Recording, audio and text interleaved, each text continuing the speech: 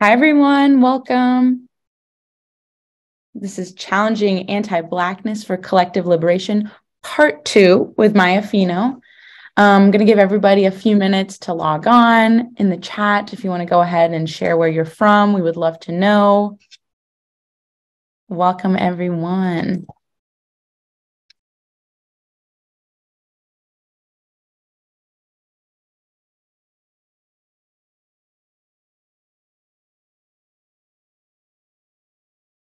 There we go.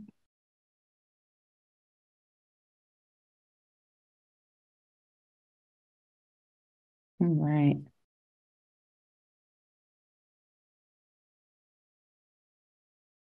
It's great. I think we'll give everybody a few minutes to tune in.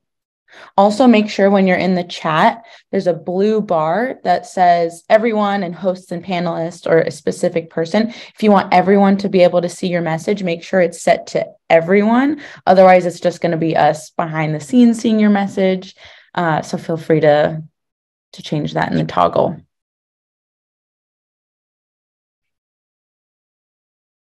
Yes, part one was last semester, Open EDU Spring 2022. They build upon each other, but if you haven't watched it, don't worry, you're going to be able to follow along just fine, and then kind of look back on part one, which is on our website as a prequel, sequel, add-on. It's all good if you missed it. So welcome, everyone. This is going to be an amazing, amazing class. If you've ever had the pleasure of hearing Maya speak, they kill it every time. It's really, really going to be special. Okay, we'll give everybody a few more minutes. Okay.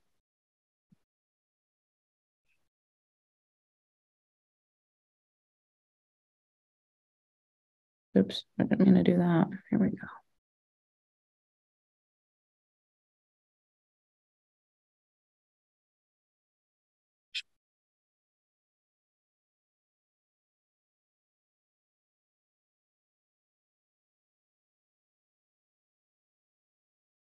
Okay, wonderful. I think one more minute and then we can press go. Okay, some general housekeeping also. If you need closed captionings, it's in the bottom right. There should be a CC there. You just press enable closed captions and you'll be able to see the captions on the screen. Please put all questions in the Q&A section, which I think is just right next to it in a Q&A section. Sometimes the questions get lost in the chat, so it's just easier for us to be able to look at everything at the end there, all in one place. And we do hold space for questions at the very end of class, but we love y'all to be active in the chat in the meantime. And for anyone who missed it, just feel free to change the toggle down to everyone instead of just hosts and panelists, so everyone can see your chat. And without further ado, I'll let Maya introduce themselves and take it away. Thank you guys so much for being here. And yeah. Thank you, Nicole. Hi, everyone. My name is Maya Finoh. I use they, them pronouns. If you don't know me, I'm a fat, Black, queer, non-binary cultural worker, writer, model, and political educator, born on occupied Eno Okanichi land, also known as North Carolina. I'm currently based on Lenape land, aka Brooklyn, New York. I'm the child of West African immigrants who came to this nation in the 1980s. So the majority of my maternal ancestors were the first peoples of the land now known as Sierra Leone. I come from the Shabro, Mende, and Kono peoples. I want to thank you all so much for taking the time out of your day to learn with me for just a little bit. We'll be spending the next hour together deepening our understanding of how anti-Blackness manifests in the world around us by examining 3 different systems of oppression. Next slide, please. So this class is for participants who attended part 1 or who already have a deep knowledge of the history of systemic anti-Black racism. Part 2 will dive deeper into the ways anti-Blackness is a foundational aspect of settler colonialism, anti-fatness, and patriarchy. We will examine these three axes of oppression so that we may engage in our multifaceted liberation movements with the full understanding that without Black liberation, we cannot achieve collective liberation. We're going to be moving through a lot of content today, so I hope that you all take what you learn in this conversation, look at the further reading list that I'll be sharing afterward, and do your own research and study as well. And very briefly before we start, I said this in part one as well, but I just want to acknowledge that anti-Black violence is a difficult thing to discuss. It affects me personally. And we'll also be talking about settler colonialism, anti-fatness, and patriarchy today too. So I just ask that all the Black folks in the room prioritize your body wisdom, be unapologetic about leaving this space if you need a breather. And if you decide that you just want to review the recording that'll come out at a later date, I wholeheartedly support that. Thank you. All right, next slide, please. Okay, now let's dive in and start with actually a recap of some of the major takeaways from part one, which served as an introduction to anti-Blackness. So hopefully this will be helpful for folks who haven't been able to watch part one yet. Okay, so I want to refresh folks' memory and start by defining Blackness as a racial category. As I said in part one, note that Black people have self-defined Blackness to mean a variety of things, including resistance, rebellion, community, and joy. But for the sake of understanding anti-Blackness, we need to look at Blackness as defined by white supremacists and white capitalists. So can I ask Nicole to please read this quote out loud? Blackness is a capacious strategy essential to an array of political economic functions including accumulation, disaccumulation, debt, planned obsolescence, and absorption of the burdens of economic crises. At the same time, Blackness is the quintessential condition of disposability, expendability, and devalorization. That's from Modern U.S. Racial Capitalism by Dr. Charisse Burden-Stelly. Thank you so much. Okay, so lots of big words in this, but I really want for the big takeaway from this to be that you understand the contradictions within this definition. So Blackness is essential to an array of political economic functions, but at the same time, Black people as a whole are largely considered disposable and expendable in this world. Next slide, please. So to elaborate on the quote that we just saw, it's important to note that forced Black labor has been essential to the building of many Western European empires. You can just look to the colonial histories of the British, the Portuguese, the Spanish, the French, and the Dutch. At the same time, though, we've seen so many laws and policies for hundreds of years globally dedicated to treating Black people as subhuman and disposable. I define anti-Blackness as an ongoing systemic violence against Black people that is rooted in racial hierarchy and the false narrative of Black inferiority. So anti-Blackness is like this ongoing legacy of the atrocities of slavery. And because of white supremacist racial hierarchy and the idea that Blackness as a racial category was formed in opposition to whiteness, all non-Black people can engage in anti-Blackness. I spoke extensively about this in part one, that slavery and colonization needed foot soldiers, and the myth of Black inferiority helped get poor and working class white people in line, because you're more inclined to commit violence against someone that you don't believe is human and you don't believe feels pain in the same way that you do. Also, non-Black people of color have upheld the ideology of anti-Blackness at various points in history because they themselves have internalized the belief that Black people are inherently inferior to them, and or they recognize that distancing oneself from Blackness can offer more socioeconomic privileges. And finally, to bring this section to a close, a reminder that we must refuse to flatten our various racialized experiences for some false sense of unity. And we have to instead organize across differences. Anti-Blackness is something that has to be unlearned so that trust can be built. Emphasis on built. Solidarity is a living, breathing thing that has to be nurtured from the ground up. Also, solidarity is not quid pro quo. You don't do it so that you can get something back. The goal should be that we organize and principle struggle with one another, acknowledging that the fact that we have different realities and that mistakes will be made along the way, but solidarity is an ongoing commitment and journey. Okay, that's all for major takeaways. The next three sections will dive deeper into the ways that anti-Black racism manifests and is amplified through other systems of dominance. So first, We'll be examining how anti-Blackness is essential to settler colonialism and why Black African indigeneity needs to be uplifted more in our ongoing movements against colonialism. Afterward, we'll look at the anti-Black origins of fat phobia and talk a bit about how the fat liberation movement must be rooted in Black liberation too. And then we'll get to racialized gendered violence and Black feminist resistance throughout the history of the United States. After that, we'll conclude and hopefully have a bit of time for a Q&A discussion. So in this first section, we'll push back on popular assumptions about settler colonialism and critique how Black Africanness is often stripped of indigeneity. So I'll be primarily focusing on two texts. Decolonization is Not a Metaphor, written by Eve Tuck and Kay Wayne Yang, and also a critical critique of it called Slavery is a Metaphor by Tapchi Garba and Sarah Maria Sorrentino. So if you haven't already, I think it's really worthwhile to sit down and take your time reading both these texts, but I will be summarizing and working through them today, so don't worry. Decolonization is Not a Metaphor is circulated often in academic and organizing spaces as a foundational text. Personally, I'm not against the main goal of decolonization is not a metaphor and trying to get us from moving away from casually throwing around the term decolonize for things that have nothing to do with the actual project of decolonization. I'm sure many of us in this room have seen things like decolonize your diet or like decolonize your bookshelf, you know, using this very intentional political language for individual actions that don't actually do any movement organizing or push the movement forward.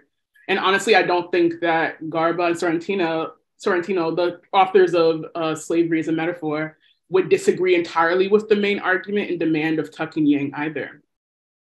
The main points of contention that I'll speak to today are really with how, one, Tuck and Yang ignore how metaphor is actually really necessary to fully understand the role of slavery and crafting much of the socio and political realities of this world, especially post-1492. And two, Tuck and Yang's theory that settler colonialism is made up of a triangle of relationships between the settler, the native, and the slave is not sufficient enough. And in some ways, it treats Black people like an afterthought. But first, before we move any further into this critique, let me get into an explanation of that triangle of relations, the settler, native, slave triad right now. And so we have, next slide, please, a visual that hopefully is helpful in explaining the theory. So as I was saying, Tuck and Yang theorized that settler colonialism can be described as an unbalanced triangle of relationships between the settler, the native, and the slave. And all these elements make up settler colonialism. It was very hard to do an unbalanced triangle, but I tried to do my best. As you can see, the settler is at the top. Historically in the US, like we envision this position and this role as primarily held by white cis men. And so some of the characteristics of the settler under settler colonialism are violent expansion on stolen land via genocide and the exploitation of chattel slave labor. Like the settler also is the owner of property, the land, and the category of human, quite literally humanity.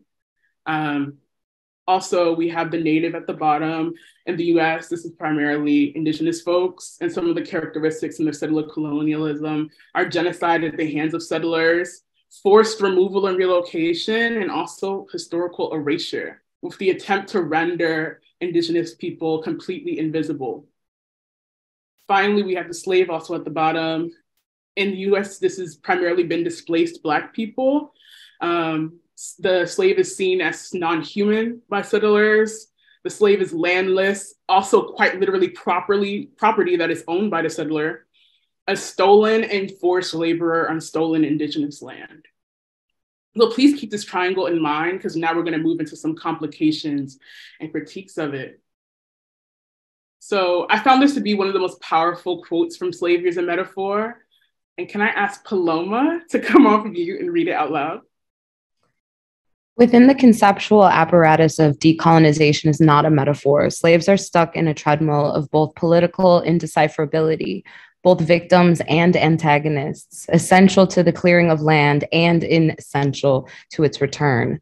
That exemplifies the violence of slavery itself. And that is an excerpt from Slavery as a Metaphor by Tapchi Garba and Sarah Maria Sorrentino. Thank you so much. So while Tuck and Yang start out decolonization is not a metaphor, expressing that there's like this triangle of relations that make up settler colonialism, Over the course of the article, this triad disappears, and the position of the slave is placed somewhere between settler and native, both an antagonist and a victim. Next slide, please. I thought a visual reference would be helpful for folks, like try to do a binary that's still expressed that the settler holds power. So Tuck and Yang describe enslaved Black people acting as antagonists that aided settlers in the clearing of indigenous land. But at the same time, they also weren't considered free or even human because the slave is still a victim, still property. So that unequal triangle we saw earlier flattens into a binary. What becomes clear by the end of Tuck and Yang's Decolonization is not a metaphor, is that Black people descended from the enslaved and stolen Africans brought to the United States are inconsequential to a decolonized future in the Americas. Even though Black people descended from enslaved Africans were violently displaced from their indigenous African heritages, and slavery is supposed to be an essential part of settler colonialism, slavery gets demoted by the end of Decolonization is not a metaphor to a phenomenon that's almost derivative or a byproduct of settler colonialism. And so here on this binary, I still have some of the same characteristics for the settler and the native, but I added a bit for the chattel slave. Now somewhere in the middle, like existing somewhere in between settler and native, both victim and antagonist, essential to settler expansion, but inessential to decolonization. So next slide, please. So if I can summarize the previous slides, I would say that Tuck and Yang contradict themselves. Although they initially say that there's a settler native slave triad that makes up settler colonialism, by portraying Black people as both victims and antagonists, they imply that it's actually a settler native binary in which Black people sit somewhere in between. Honestly, I think that this triad just isn't worth using because both the position of the slave and the native get complicated when you view settler colonialism through a lens of Blackness. Also, that settler native slave triad explanation of settler colonialism can't be universalized.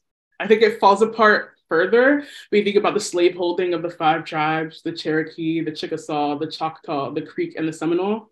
Indigenous slaveholding of displaced Africans in the United States makes the power relations between the native and the slave unequal, in a way different from the binary that Tuck and Yang were getting at. Also, settler colonialism on the African continent was uniquely shaped by the system of chattel slavery.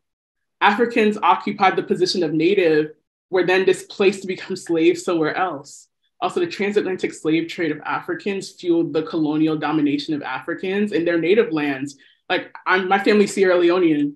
Sierra Leone was a British colony created with the intent of having a place in West Africa to put freed Black people from the Caribbean, the Canada, the United States. Like, the capital of my country is literally called Freetown.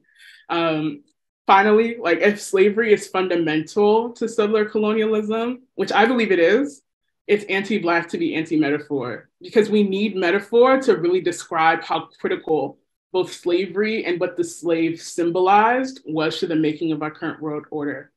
And here's what I mean by the symbol of the slave. As disturbing as it is to think about, enslaved Black people literally symbolized wealth and colonial expansion in the United States. The ability to own a slave meant that you had the money to buy and exploit chattel, because that's what Black people were viewed as chattel. The chattel could then farm and harvest cotton, tobacco, and sugarcane for you. You could use these exploited slaves to forcibly clear indigenous land for your new plantations. The plantation slavery economy literally built the United States. So yeah, actually, metaphor as a linguistic tool for symbolism is actually really necessary to grasp the full and total impact of chattel slavery in our world. So I'm gonna read this one out loud. The Columbian expedition would not have been possible without the inauguration of slavery earlier in the 15th century. The position of the slave was both materially and symbolically significant for the reification of Africans as the, quote, the only legitimately enslavable population, enabled the emerging discourses of republicanism and civic humanism, and thereby secured the moral and philosophical foundations of post-1492 polities. And this is an excerpt from Slavery as a Metaphor as well. So when we cast off or deny symbolism, we'll always struggle to accurately and historically describe the state of the world since the early 1400s. Metaphor is necessary because we can't only discuss chattel slavery as simply forced labor that helped build settler colonial empires. We have to be thorough in our analysis and also name how slavery was symbolically significant. how the debates and discourses about slavery led us to now. Like these debates were on topics like, are Black Africans human? Do Africans have souls? Like Africans are perfectly suitable to slavery for these reasons. Like all of those discussions led to the formation of white racial hierarchy, led to the dehumanization of Africans so as to justify their enslavement, and also led to so much of the government formations that still impact us today. Like if you live in the United States, you know that the US Constitution has a whole 3/5 compromise that was meant to limit the electoral power of Southern states. This was overruled by the 14th Amendment, but there was a discussion fueled by slavery about how much should slaves be worth in this document. This debate resulted in the 3/5 compromise at the 1787 Constitutional Convention and unfortunately helped create the US Constitution. So all that to say, to be anti-metaphor, to be anti-symbolism really, is to quote from Garba and Sorrentino, to refuse to reckon with slavery's role in rendering the emerging conceptions of God, globalization, humanity, politics, history, and economy coherent for the purposes of capitalism and conquest. So this map on the right, I know it's kind of small to see, but it's like European map of Northwest Africa from a 1535 atlas. Like you can see a few historical dates and they're telling us a bit about how Portuguese sailors and colonizers reached the coast of Sierra Leone by the 1460s. To be clear, Christopher Columbus, we hate him, horrible, was unfortunately directly inspired by the Portuguese and also the Spanish navigators who were sailing down the West African coast in the late 1400s, trying to find trade routes to Asia, but who were also starting to build forts and castles along the western coast of Africa and started capturing Africans for enslavement. So when we refuse to be anti-metaphor and instead commit to an accurate analysis of slavery and anti-Blackness in our movement building, we open the door for decolonization to have more expansive possibilities of freedom and autonomy. Of course, there are issues with the whole idea of reparations in the United States for Black people being 40 acres and a mule on stolen land, absolutely. But also, let's be real, that dream was dashed away pretty quickly for Black people post-emancipation. And the role of the position of the slave as landless property and the forced removal also of Indigenous Africans with ties to the land from their homeland has forced Black people in the United States to have really creative visions of liberation and freedom beyond land. Black people have had to find other ways to make freedom, other ways to work towards the abolition of Western hegemony. Next slide, please. So ultimately, you can't talk about settler colonialism or the project of decolonization without talking about chattel slavery, because chattel slavery and anti-Blackness are essential to the onset of settler colonialism. They are not derivative or byproducts of settler colonialism. But thank you. But this also leads me to another question. Why are Black Africans still largely left out of global discourse on indigeneity? So we see this photo here. It's of Ken Saro-Wiwa, who was an Indigenous African environmental activist and writer who dedicated his life to advocating for the protection of the ancestral lands of his people, the Ogoni, in the Niger Delta region of Nigeria, the land now known as Nigeria. He co-founded the organization Movement for the Survival of the Ogoni People, which still exists today. He, alongside other Ogoni people, primarily organized against the devastating impacts of environmental pollution in the Ogoni homeland. This devastation was led by big oil companies, including Shell in the 1990s.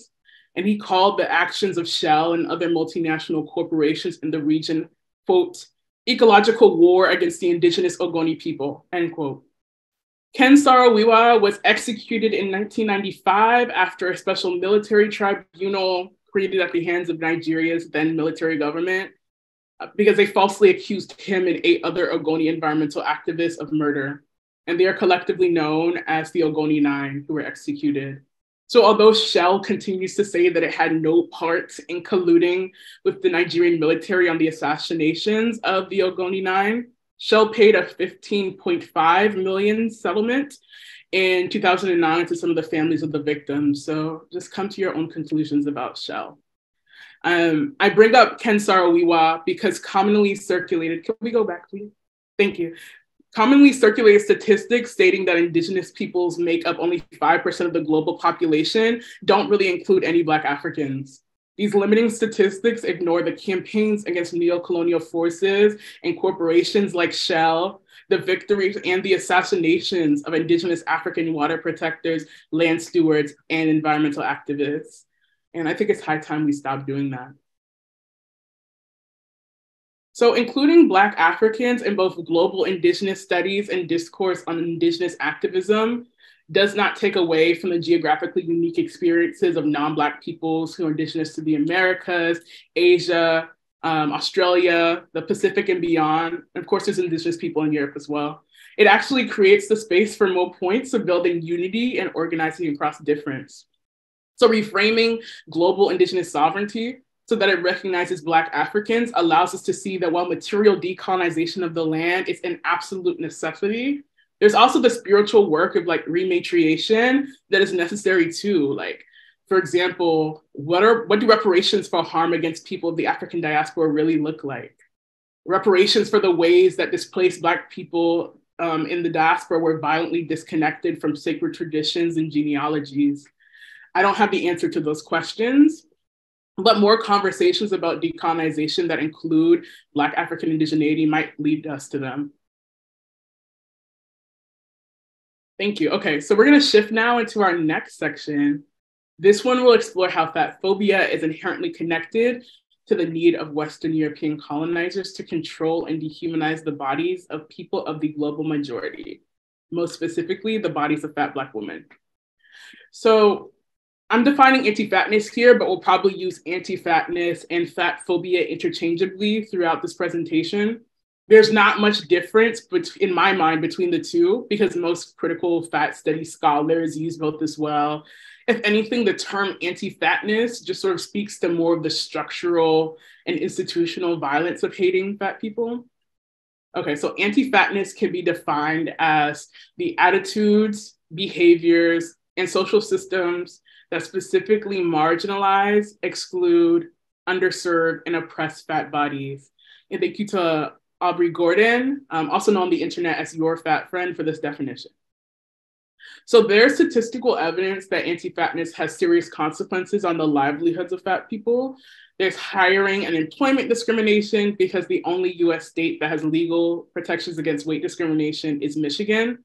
In all other 49 states in the United States, there's no clear legal protections against anti-fatness, so you could technically get fired because you're fat.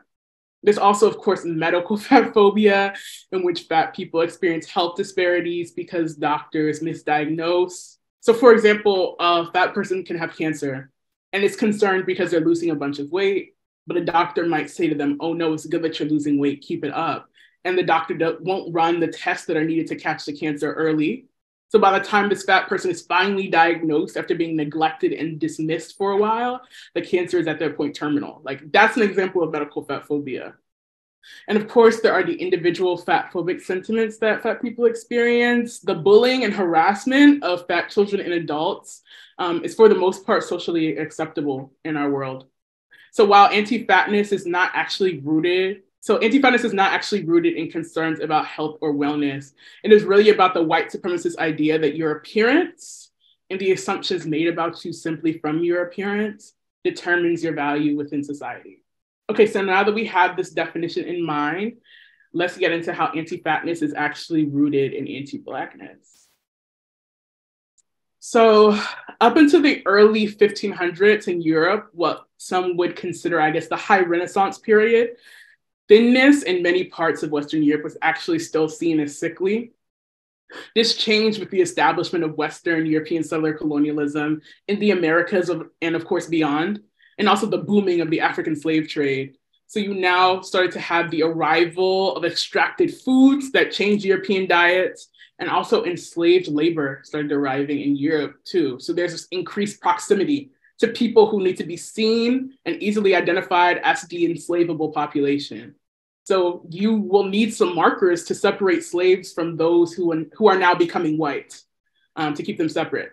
So we started to see by the late 1500s and the early 1600s, like more Western European writers and even philosophers starting to say that being fat is a sign of one being like empty-headed, obtuse, like other ableist terms. And they even started demonstrating the belief that fatness is a barrier to achieving intellectual enlightenment.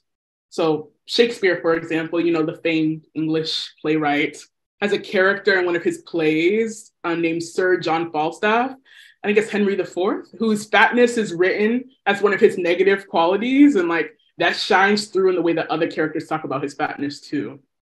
Also, during this time, there was like the ever-present Christian element of the sin of gluttony that must be avoided at all costs. So all of this set the stage for race scientists in the late 17th century to find new ways for classifying humans via a right racial hierarchy. Fatness soon became a justification for European subjugation of the global South. For example, like the overindulgence of Africans, as they say, proves that they can't govern themselves. So by the late 1600s into the 1700s, we started to see racial scientific literature like openly proclaiming that there were connections between the quote lazy, gluttonous, like ignorance of Africans and their fleshy bodies.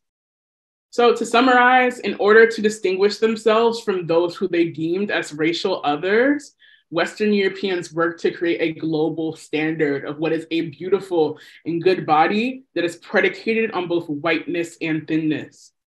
Body types that didn't fit into the supremacist standard were pathologized and seen as undesirable and deviant. So this image that we see here, like it shows French noble people like really scandalized at the sight of a fat Black African woman who's basically put on display in front of them. And this woman is Sarah Baartman, and we're going to pivot to learning a bit about her now. So one of the most disturbing, upsetting, and heartbreaking examples of how Western Europe used fatness to justify violence against Africans has to be, in my opinion, Sarah Baartman. So Sarah Baartman was a Khoikhoi woman born in what we now call South Africa.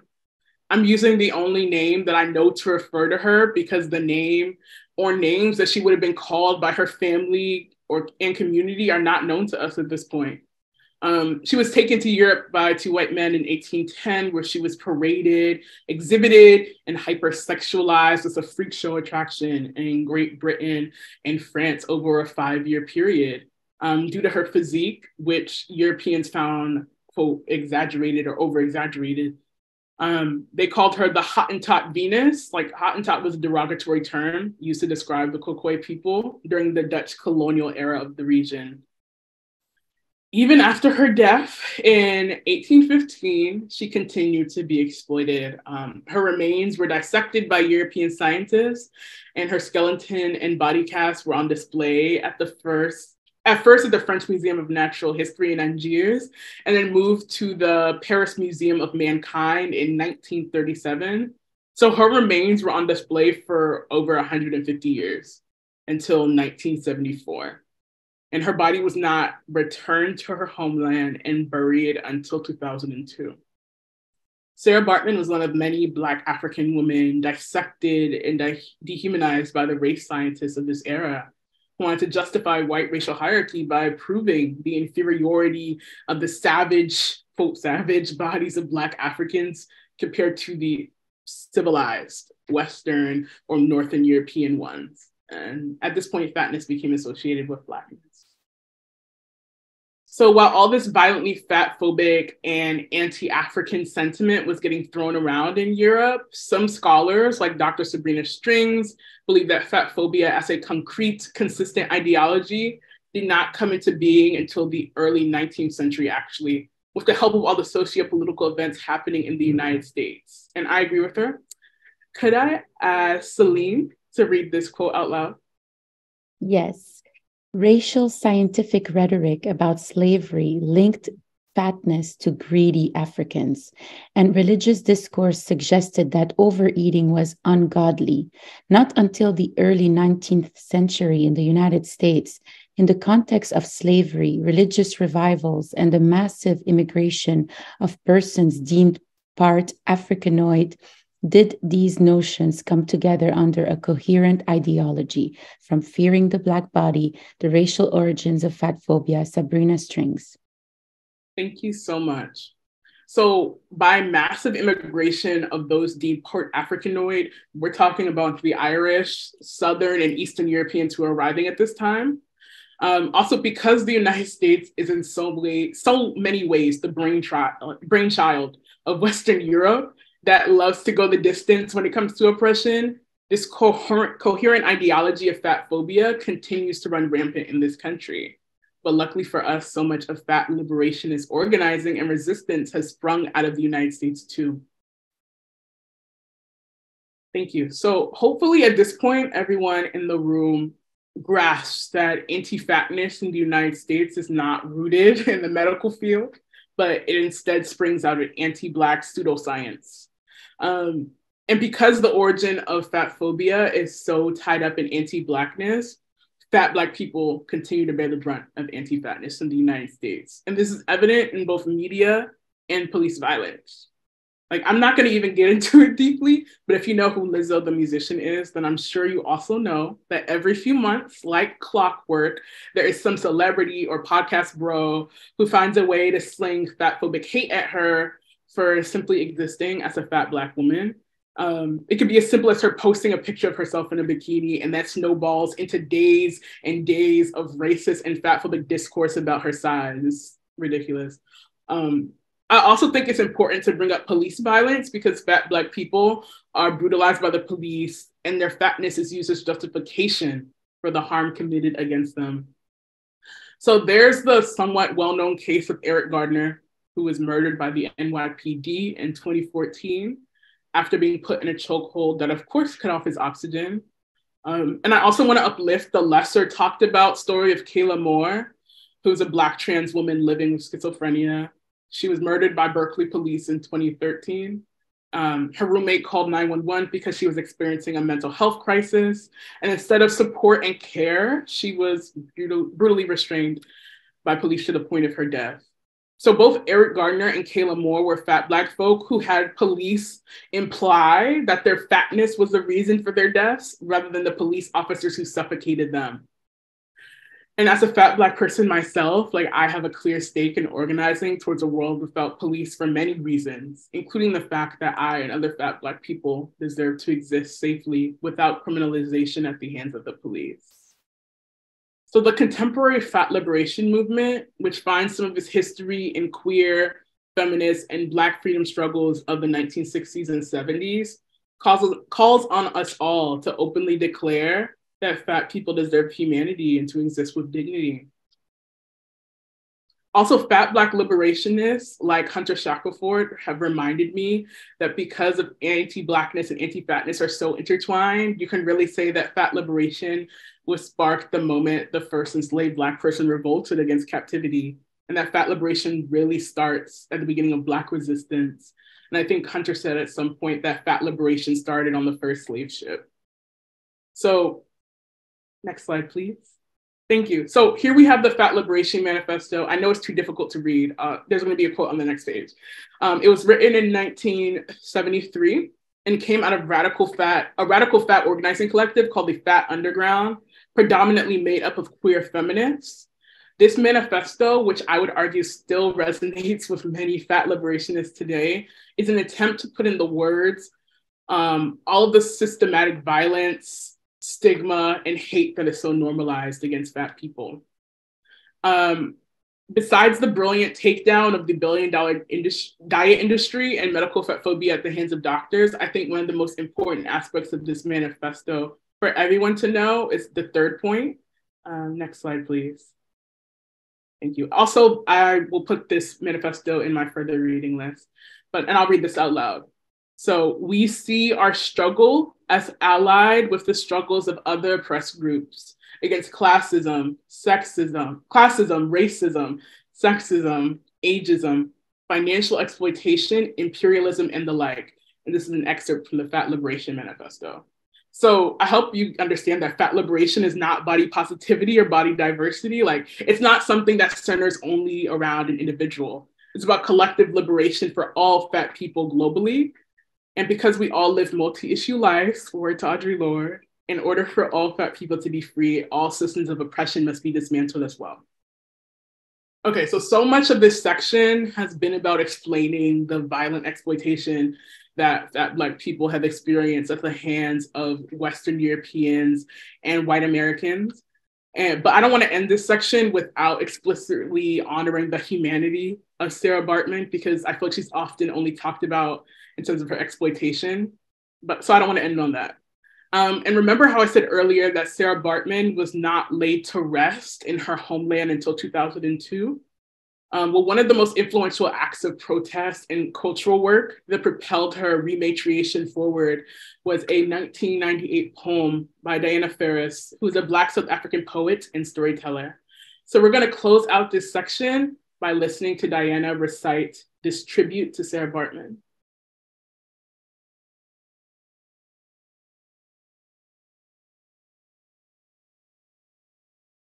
I've come to take you home. A tribute to Sarah Baartman. I've come to take you home. Home. Do you remember the veld? The lush green grass beneath the big oak trees? The air is cool there. And the sun does not burn. I have made your bed at the foot of the hill. Your blankets are covered in buchu and mint. The proteas stand in yellow and white, and the water in the stream chuckles, sing songs as it hobbles along over little stones. I've come to wrench you away, away from the poking eyes of the man-made monster who lives in the dark with his clutches of imperialism, who dissects your body bit by bit, who likens your soul to that of Satan and declares himself the ultimate God. I've come to soothe your heavy heart. I offer my bosom to your weary soul. I will cover your face with the palms of my hands. Run my lips over the lines in your neck. Feast my eyes on the beauty of you, and I will sing for you, for I have come to bring you peace.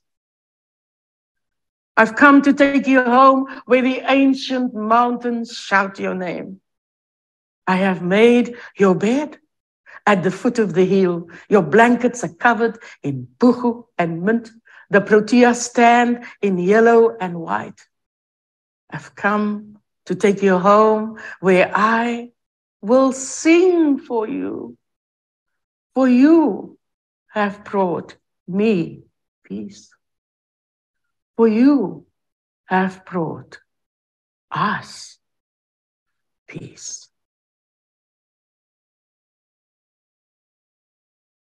Yeah, I feel like there's not much to say after that. That tribute is so, so beautiful to me. Watching it, and it's deeply rooted in the experience of a Black woman reaching out to another Black woman across history, time, and space to rebuke the harm being committed against her. Like, watching that actually really propels me forward to our next and final section on Black feminist resistance. I think that it's really critical for all folks globally, especially those in the United States, to learn more about the historical ways in which gender intersects with race and Blackness. In this past year alone, we've seen so much anti-trans legislation targeting trans youth in the United States. We've seen it moving forward. We've seen the ongoing murders of Black trans women and the dismantling of legal abortion protections by the US Supreme Court. So let's start by defining the major system of oppression that knits all of these injustices together: patriarchy. So, thank you. Anti-Blackness and patriarchy have a long and interconnected history, and these systems continue to prop one another up to this day. I define patriarchy as an impressive social and political system that is perpetuated through discriminatory policies, laws, sentiments, and practices in which cisgender heterosexual men hold primary socioeconomic power, authority, control, and privilege over people of marginalized genders, cis and trans women, trans men, and non-binary people, all trans people, actually. For the purposes of today's conversation, in which we'll be centering Blackness, we will be focusing on how gender oppression is a racialized experience in a particular form of patriarchy known as misogynoir. Misogynoir can be defined as the unique race and gender-based violence that Black, cis, and trans women and girls face in the United States. And of course, there are nuances to hold in this conversation because some trans and non-binary people may experience misogynoir too. As a Black non-binary person myself, like I sit in this nuance. So I'll also be using Black people of marginalized genders like when appropriate throughout this conversation as well. So dating back to chattel slavery and settler colonialism, the creation of harmful stereotypes like the mammy, the Jezebel, and sapphire, and other forms of dehumanization were used against Black people of marginalized genders to justify the sexual and physical abuse that they have historically endured. And to be real, under slavery, Black people really did not have any self-determined gender identity. As property, under white Christian slave owners, Black people were forced onto the two gender binary of either man or woman for the purposes of reproduction, but still did not have any real rights or recognition of humanity. So these stereotypes that I'm going to explain were directed at people thrown into the category of Black women. So just keep in mind that while Black people have always found ways to subvert and resist patriarchy, the ability to self-determine your own gender was really, really difficult for hundreds of years. So first, we'll get into the mammy stereotype. I know it's a bit small, but the photo is from the 1939 film. The photo at the top is from the 1939 film Gone with the Wind. The mammy stereotype is often imagined as a fat, darker-skinned Black woman who is completely desexualized. The mammy figure is often portrayed as like happy, jolly, perfectly content about her role as a caretaker of the white family, especially white children, being a cook or a wet nurse to them. This stereotype in movies like Gone with the Wind showcased to me just how much like white women have been not only complicit, but active in the racist subjugation of Black people of marginalized genders by enthusiastically using the labor of enslaved Black women and girls in their homes domestically. Also, we have the Jezebel stereotype. It's a stereotype that Black women and girls are hypersexual, lustful, temptress figures. This stereotype is really patriarchal and also very slut-shamey to Black women and girls that embrace and self-determine their own sexualities. And for this photo here, it's of this like Jezebel-like ashtray. I found this image in the Jim Crow Museum of Racist Memorabilia. Like this is a Black figure that's topless, wearing like a grass skirt. I'm assuming that like some white man probably owned this, unfortunately. This stereotype in particular has been used to justify sexual violence against Black women and girls. Historically, under slavery, it wasn't considered a crime to sexually assault Black people. That's just the reality. Like research studies have also shown that Black girls are seen culturally as less innocent and more adult-like than white girls, their peers. And like this stereotype continues today in the ways that Black people of marginalized genders are hyper vulnerable to high rates of sexual abuse and intimate partner violence. And lastly, we have the sapphire stereotype. This stereotype paints Black women and girls as angry, aggressive, sassy, bitter, mad, and as the emasculators of cis Black men. And the cartoon at the bottom is also from the Jim Crow Museum of Racist Memorabilia. And it shows this really racist caricature of a Black woman, I guess like after hitting her partner with a rolling pin. Like this is messed up as fuck. This stereotype really tries to push the idea that Black people of marginalized genders are undeserving of protection. It also helps silence them. Like the fear of being labeled as an angry or difficult to work with Black woman can keep you from speaking out against injustice committed against you. And so while all these three cultural stereotypes help justify sexual and physical abuse, also the dehumanization of Black people of marginalized genders was built into discriminatory laws and practices carried out by the white supremacist state, like Jim Crow, lynching, segregation, mass incarceration, and police brutality. I say this because state violence against Black people is often talked about primarily in the context of violence against cis Black men only. The histories of Black people of marginalized genders who experience state violence are in many ways rendered invisible. And it's not to say that there haven't been attempts by Black women in particular to shine a light on violence against Black people of marginalized genders. So Ida B. Wells, for example, she was an investigative journalist and one of the co-founders of the NAACP. She reported on the lynchings of Black women in the South by white people. She's often only talked about as reporting the lynchings of Black men, but she also was very clear of the intersections of race and gender violence that Black women experience in the South. There's also Rosa Parks. She's well known for not giving up her seat on a segregated bus in 1955, but rarely is her background as a trained organizer and investigator in the NAACP talked about. Like, she was also specifically an investigator of sexual assault against Black people in the NAACP. In the 1940s in Alabama, she co-created an organization dedicated to supporting and defending Black women and girl survivors of sexual assault at the hands of cis men. And today we also have coalitions in like the In Our Names network, which is working to document and end police violence against Black people of marginalized genders. So also have to say, overall, over the past 400 plus years, 500 of white racial hierarchy, the gender identities of Black folks across the globe have been heavily policed, fetishized, disregarded, and unaffirmed. Okay, so I love bell hooks. I had to bring her into this space. As I feel that she perfectly articulates in this excerpt from Ain't I a Woman, Black Women and Feminism, the difference between Black feminist resistance and the more mainstream, wealthy, cis white feminism. And I think, can I ask Colin to read this out loud? I think you're the last person.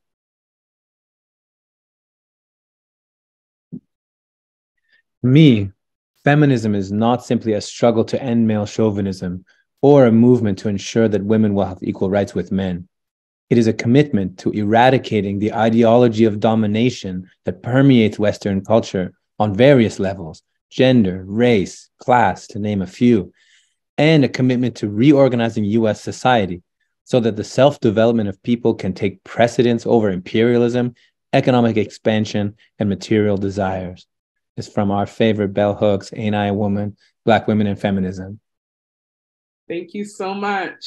So in so many ways, white feminists have invested themselves in trying to get the same equal rights as white cisgender men to be capitalists and exploiters too, utilizing white racial hierarchy against Black people broadly, and particularly against Black people of marginalized genders. But Black radical feminists, often experiencing life as poor, Black, and marginalized by their gender, have had different stakes and needed to create feminist practices that pushed for an end of domination and hierarchy in all forms, and into patriarchy, white supremacy, capitalism, imperialism, and so on. So now I want to uplift a few ways in which Black people of marginalized genders, whether they identified as feminists or not, resisted patriarchy.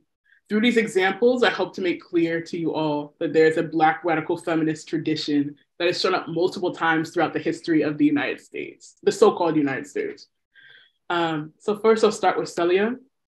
Celia was a 19-year-old enslaved young Black woman in Missouri, the state known as Missouri, who killed her master in 1855 after surviving 5 years of sexual abuse. Her lawyer's defense was that she should be protected by a Missouri law that allowed women to use deadly force as self-defense against violence. But the reality is that Celia, as an enslaved Black girl, was not viewed as a woman in the eyes of Missouri state law. Because of this, the judge declared her guilty of murder and sentenced her to death by hanging, which happened on December 21st, 1855. There is no happy ending to her story, but I still find it really important to honor her name, as so many of the stories of enslaved Black girls, women, trans, and gender nonconforming people resisting racist and patriarchal violence have been lost to us. So I'm grateful to know and honor her resistance. Next, we have Marsha P. Johnson, who is a Black trans woman, organizer, sex worker, and one of the stewards of the gay liberation movement. She's also a founding member of the radical gay and trans liberation organization called STAR, Street Trans Action Revolutionaries in New York. So STAR explicitly centered young, unhoused, poor, queer, and trans folks, also Black and Latinx folks as well, many of whom were sex workers as well. Marsha P. Johnson's practice as a Black woman was to organize around the needs of Black and Latinx, queer, and trans folks in New York City, who were pushed to the margins of the mainstream gay liberation movement that centered around, and I would argue still centers around, white, middle-class, gay, cisgender men. So, and finally, we're gonna end on the Combahee River Collective. The Combahee River Collective was an organization in the 1970s made up of working class Black lesbian feminists who were also socialists. The collective formed out of a need for a feminism that did not ignore anti-Blackness, that did not ignore homophobia, and a feminism that explicitly wanted to see an end to class exploitation and capitalism. In 1979, there had been a string of murders of Black women and girls in the Roxbury neighborhood of Boston that was given very little press or media attention.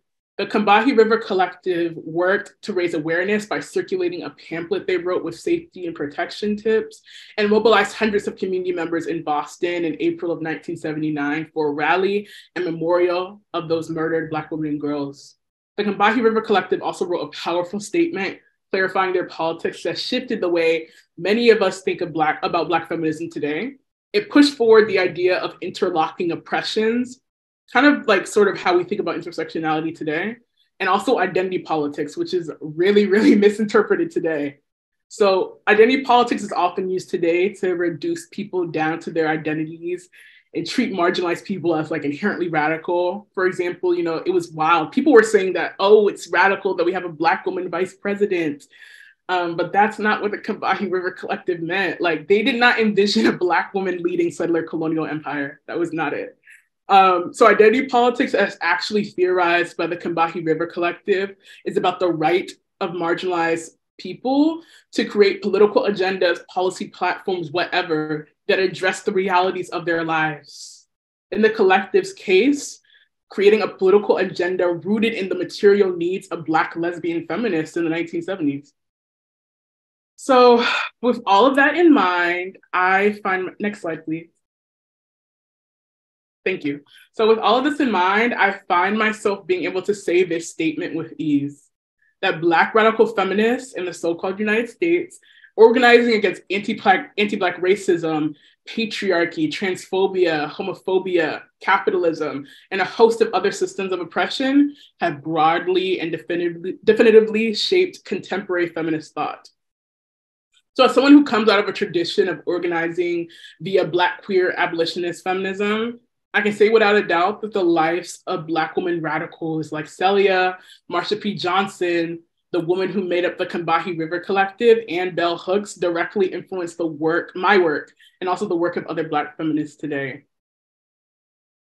Okay, so thank you all for hanging out with me and being so willing to listen to me over the course of this presentation.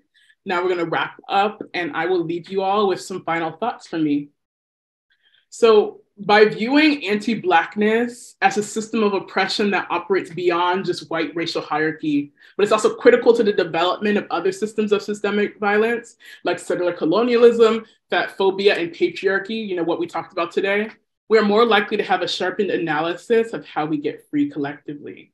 To paraphrase Bell Hooks, learning experiences like today are how you deepen your understanding of the knitting together of parts. Learning how anti-Blackness bleeds into all other parts of everyday life in the United States is how you train your mind to move forward and make more connections in other scenarios and instances. So hopefully this workshop will aid your coalition building and movement work to come. Also, this class only dives deeper into a few social issues. Like, there are a multitude of other axes of oppression that can be examined through the lens of Black liberation, like ableism and disability justice, algorithms, climate justice, food sovereignty, like you name it. So, you know, maybe there'll be a part 3, who knows? But anyway, thank you all so much. And hopefully we have a bit of time left for Q&A.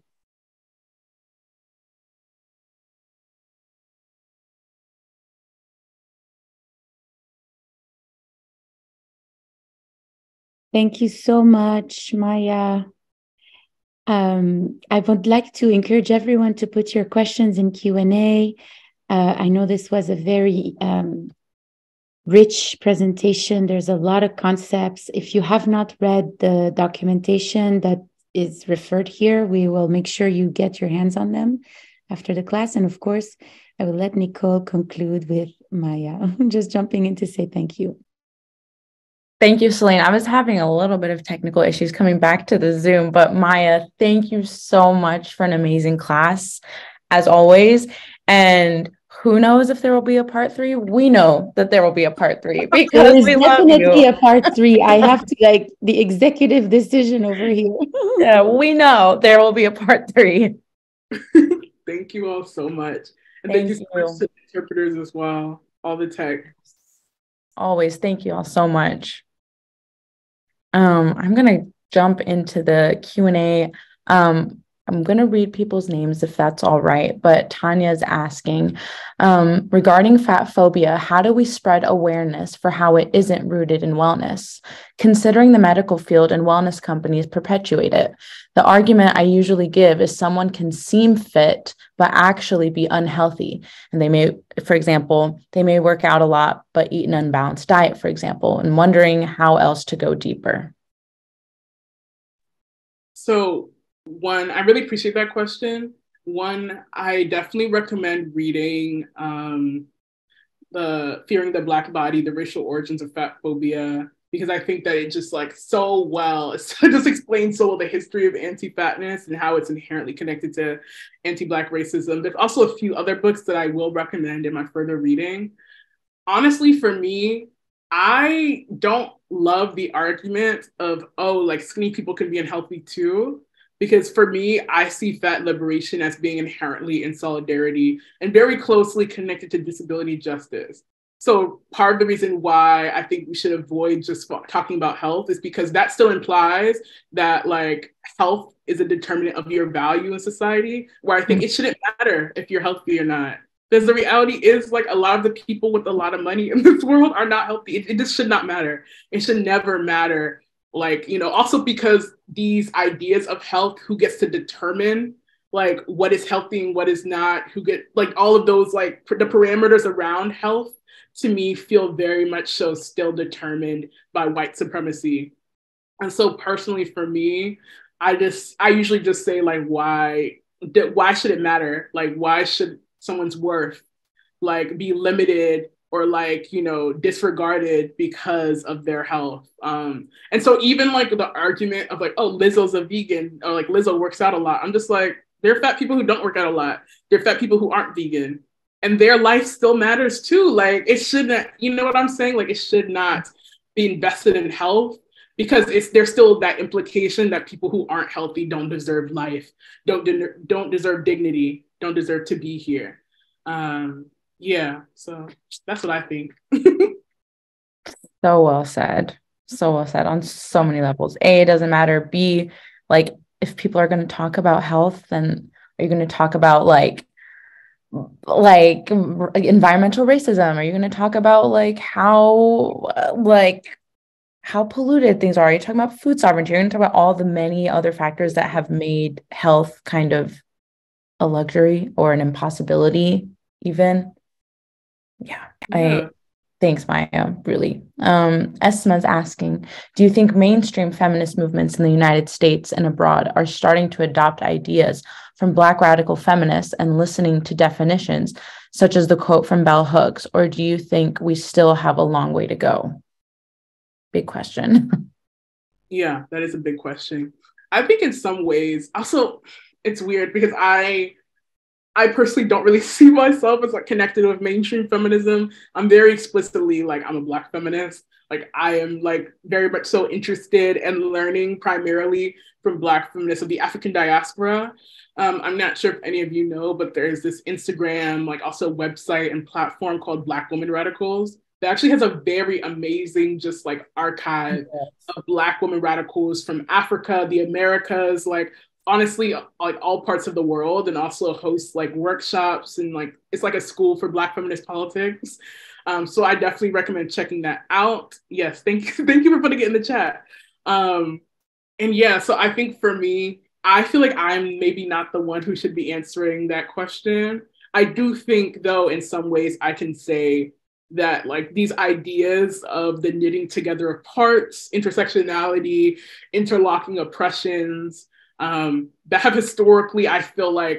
to be frank, have come out of Black feminisms or Black radical women, Black radical people of marginalized genders who've been thinking about gender. Like that does feel mainstreamed, absolutely.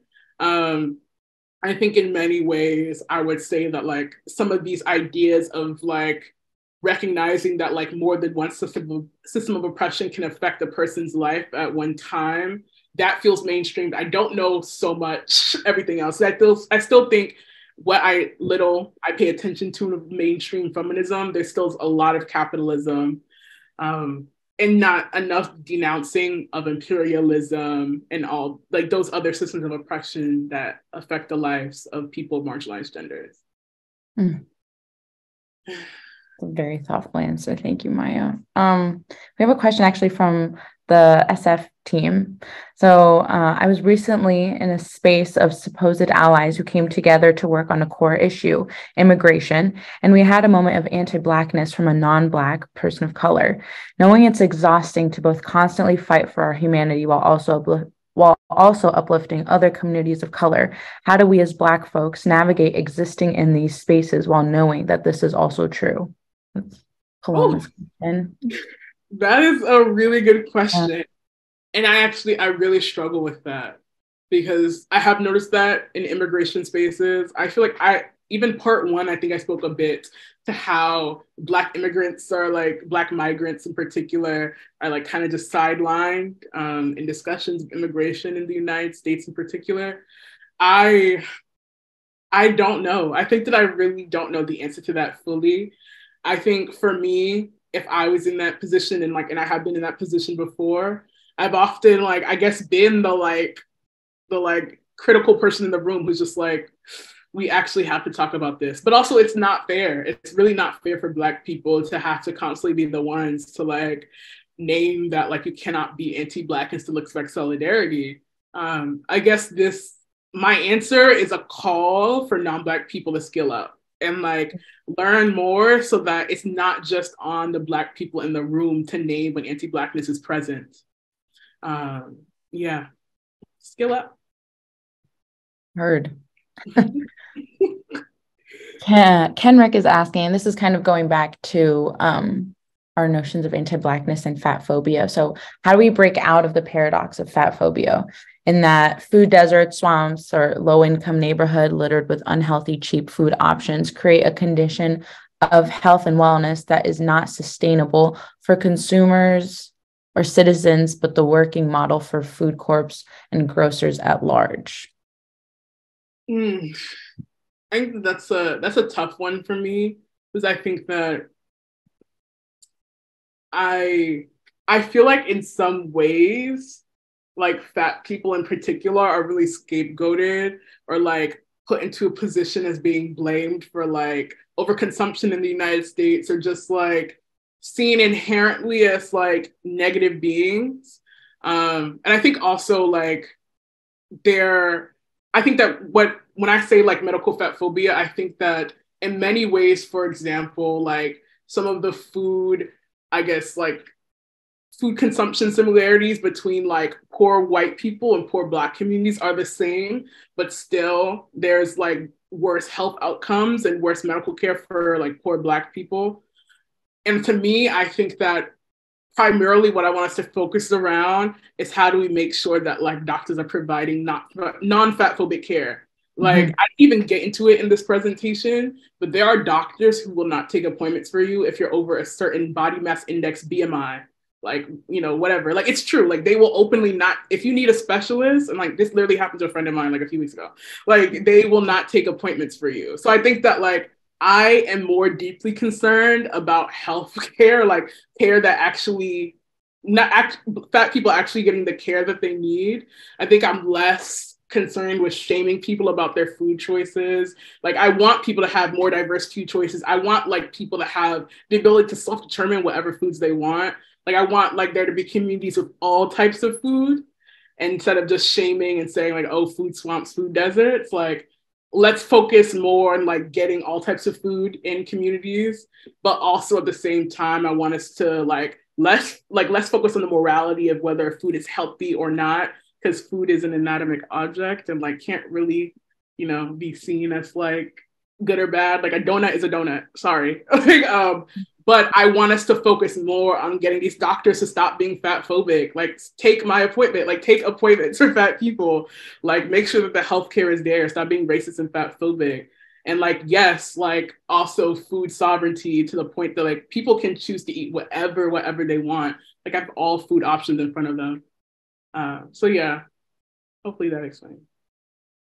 That was super helpful because I think also like it's yeah, as you said, it's like really important to think about like people having self-determining like for what they eat, but also it's like at the end of the day, people still deserve healthcare. People still deserve to like not to have to care about what they eat and like be treated any differently for it. So thank you for like these eye-opening moments and like that perspective that like at the end of the day, it's still fat phobic to like deny somebody healthcare or like, yeah, you're amazing. Barbara's asking, when was your aha moment that motivated you to become an activist in these matters? I really admire your candor in every statement. And as a Latina, I'm trying to walk the same pathway. Oh, thank you, Barbara. What was my aha moment? I don't know if I necessarily had one. I think that for me, it might have just been like my lived reality. It's like being Black, queer, non-binary, the child of West African immigrants, like all of those things I think coalesced to like me sort of always having an interest in social justice. I think that going to college and like meeting a collective of prison abolitionists and doing more political education to connect my lived experience to the sort of structural that maybe that was my aha moment, like starting political education and realizing like, oh, like my experience is not simply an individual experience, like it is connected to greater systemic forces at hand that need to be dismantled. So I think for me, if there's any possibility for you to like be able to like be in study with others, study circles, book clubs, any sort of form of political education with others, I think that that really helps like, you know, make these connections like more visible to you. Like it just, I don't know, being in community with others, hearing other people's thoughts continues for me to like help, I guess, like enrich my brain to make me sharper, have a more sophisticated analysis. You. Oh, Joy asks, since the media is another portrayer of fat phobia, the recent movie with the actor that won an Oscar wearing a fat suit, for instance, how can we push against the media to change the harmful narrative? Yep, I know what film you're talking about, The Whale, which also is so sick to me. Like, you literally call a movie starring a fat person The Whale. Like, okay, my thing is, first of all, I didn't watch that movie, but I read a lot of reviews of it. I don't love talking too much about things that I don't know, but from what I can say, my immediate thought, oh, it won the makeup award. Wow. I found actually really fat phobic and a slap in the face to fat people. Yeah. Because to say that like his fat suit is Oscar. Anyway, y'all, I think bare minimum, I don't want to see any more fat suits in media. No more fat suits. Abolish fat suits. If you want to do a movie, first of all, if you're gonna do a movie on fat people, it needs to be a movie that's humane, that doesn't just portray fat people as like pitiable characters. I guess they're like in the house all the time, but also like I want to see like a fat person who's actually 400, 500, 600 pounds taking like a role that's like treats them with dignity. Cause I'm like, there are like so many fat actors that are not getting these roles, like any role. Like there's so many roles in which people portray like fat suits, like wearing fat suits that could go to actual fat actors. Having more fat people in the writing room as well. Like there's so few shows that portray fat people with dignity or like fat main characters. But yeah, I'm like, if folks want to like put any like options, like really good representation that they see in the chat, I would love to know off the top of your head. But yeah, abolish fat suits. For real. Yeah, I'm like, I'm not even watching that movie. Like, no.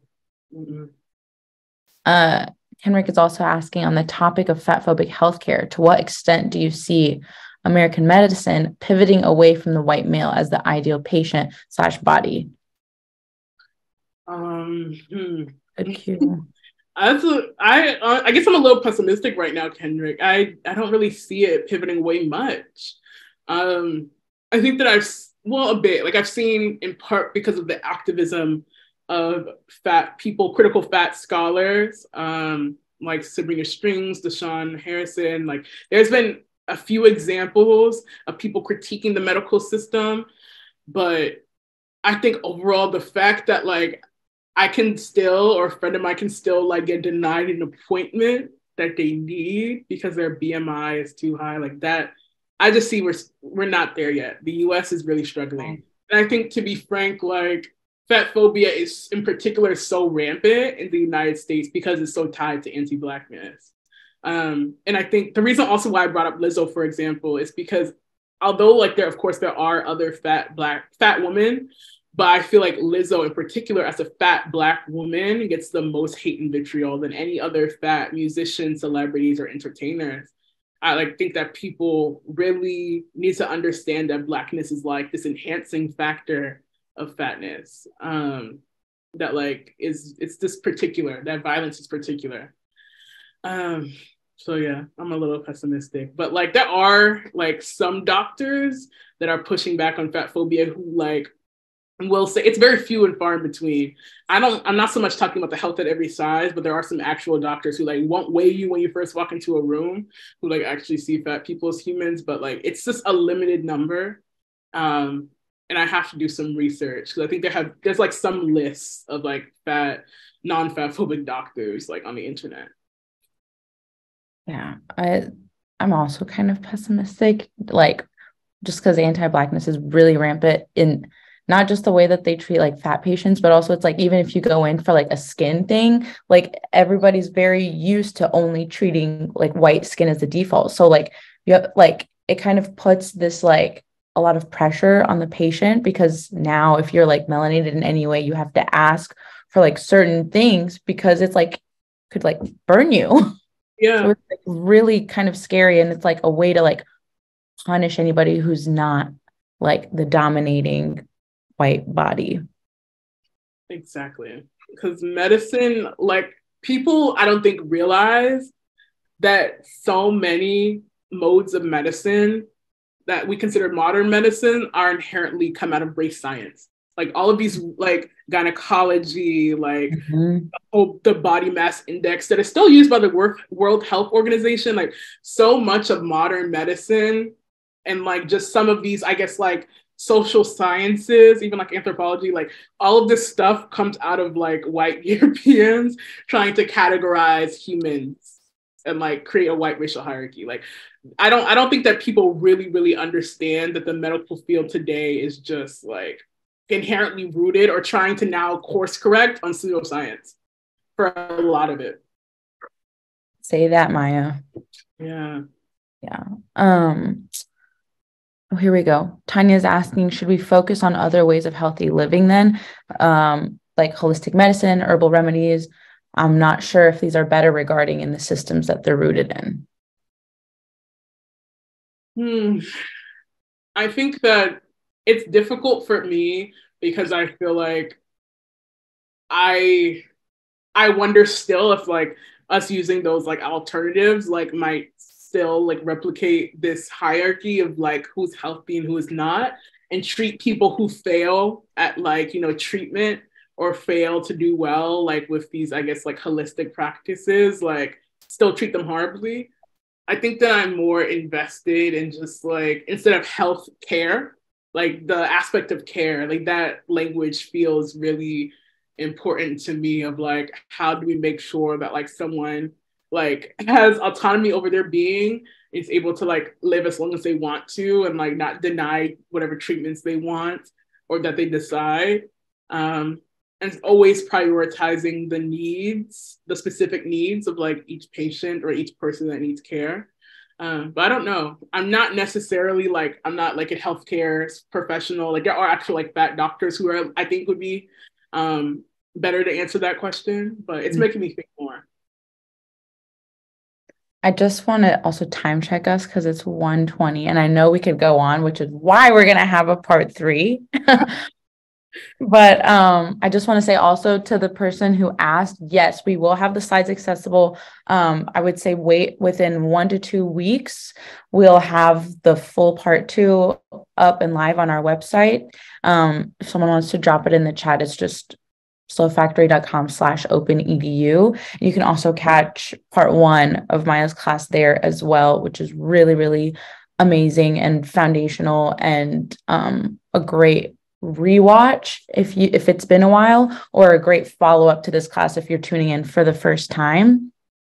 Also, Slow Factory is we rely on public donations. So if you are able, if please go ahead and donate. We appreciate it, and we always make the most of every donation. And it's like, multiplying the fishes. We'll feed the masses.